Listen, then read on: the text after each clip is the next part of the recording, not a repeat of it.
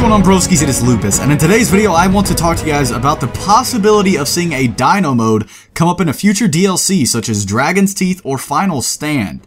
To present the information we have collaborated and gathered together through the power of speculation, I have a good friend and great Battlefield content producer, Creation, here with me today. Hi Internet, my name is Creation, and Lupus and I have uncovered and pieced together a puzzle of mysteries having to do with a potential Dino mode coming up in a future DLC. So to start off with, I'm going to give you guys a brief history of everything Dino related in Battlefield games in the past. This isn't going to cover everything, but I am going to try and give you details about little things to paint you guys a picture of what has gotten us up to this point. So in Battlefield 3, we did see a lot of dinosaur skeletons scattered across abandoned flats, as well as a pterodactyl flying in the sky. On the map Sebulin Pipe, we similarly found out that if you walk into a certain portion of the map, you would end up hearing a dinosaur screech over a mountain. Very similarly in Battlefield 4, if you go on the map Rogue Transmission, you can press two buttons simultaneously. If done right, you will end up having a % chance of hearing a dinosaur screech off in the distance, as well as seeing some trees rustle. At the very beginning of Battlefield 4's lifespan, this seemed to be one of the only dinosaur-related Easter eggs in Battlefield 4 until China Rising came out. When China Rising came out, we found out that there was a secret assignment called Phantom Prospect that you could find the password to and unlock. Now, the very interesting thing about Phantom Prospect is that the name hints at a book, and in this book, there is a treasure that is guarded by a massive megalodon, which is a giant prehistoric shark. Now, after a major and massive hunt for the megalodon, we were very unsuccessful until the Naval Strike DLC came out. With the Naval Strike DLC, we were able to uncover and find the megalodon. Within the Naval Strike DLC, we also uncovered a secret assignment known as the Phantom Trainee Assignment. Much like its predecessor, Phantom Prospect, the award for completing the Phantom Trainee Assignment was a snakeskin-like camo. Now, looking back at prehistoric creatures such as Megalodon, I took it upon myself to research prehistoric animals that dealt with snakes, and luckily I came across Titanoboa. Now, Titanoboa is a massive prehistoric snake, or serpent, which I believe could make an appearance in the map Sunken Dragon in Dragon's Teeth. My reasoning behind this idea is that when I think of a sunken dragon, I think of a dragon that has descended to the ground and has lost its wings. However, since this DLC takes place in China, I think of a Chinese dragon, and without its wings, it strongly resembles a serpent. So after piecing all this together, I believe we're going to see a hidden Titanoboa in the Lake of Sunken Dragon. The next piece of information actually comes from the Battlefield Hardline beta. Now, I know you guys are thinking this is brand new, why would anything be within there? Well, in my opinion, I don't think that there's any coincidence that after initially announcing the game for the first time at E3, that they would let us have a beta at this time for no apparent reason. And in this beta, they coincidentally picked a map that has a poster on it saying Fall of the Dinosaurs, July 18th. And you may be wondering, what could this date have any significance to?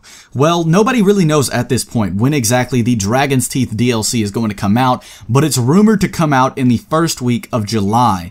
And I know that July 18th is not within the first week of that month. However, if you look back at what happened with the Phantom Trainee Assignment, we couldn't find out the password for it. If you went to kevinsimpson1942.com, there was nothing on it for the first week or so of the DLC being out. But after about a week, they did end up leaking or opening up the site where you could see an image. And on this image, after assembling certain parts of it, you were able to unlock the password for that assignment. So what I believe is this date could possibly be when they leak some information having to do with the assignment that we receive in the Dragon's Teeth DLC, and eventually we can gain a password to unlock the assignment and find out what exactly it gives you at that point, which it may be hinting at a serpent or a dino mode.